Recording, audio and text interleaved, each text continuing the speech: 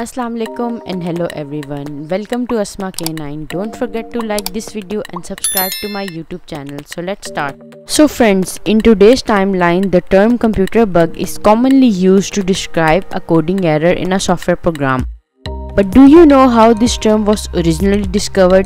Keep watching this video till the end to find out about the story behind world's first computer bug. In general, a computer bug can be either minor or major in nature that can cause serious system crashes, data losses, and security issues. Computer bugs can be caused by a variety of factors including coding errors, hardware failures, and compatibility issues with other software or hardware machines. They can also be introduced during the testing or development process and may not become apparent until the software is in use by the real user.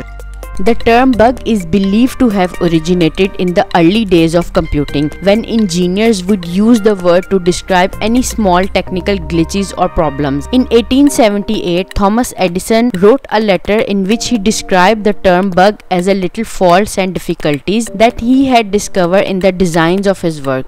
However, the term became more popular and closely associated with the software defects after a famous incident that happened in 1947 with Howard Mark II computer. On 9 September 1947, the engineers at Howard University found that their computer, the Mark II, was delivering consistent errors. So while investigating possible causes of the issue, one of the engineers investigated the hardware component of the computer and discovered a moth trapped inside machine and disrupting the electronics of the computer. So after removing the insect from the hardware of the computer, someone from the engineering team had actually taped the discovered moth in a logbook and write first actual case of bug being found, which eventually considered as the first computer bug in computer history.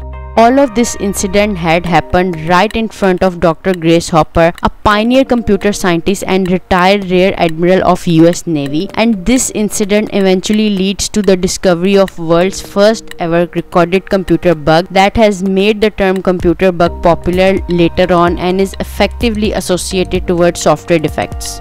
Now many people have claimed that it is Dr. Hopper who had reported this discovery in the logbook and had herself removed the moth from the computer. However, many suggested that Dr. Hopper had only made this term popular but not actually recorded this discovery in the logbook or removed moth herself.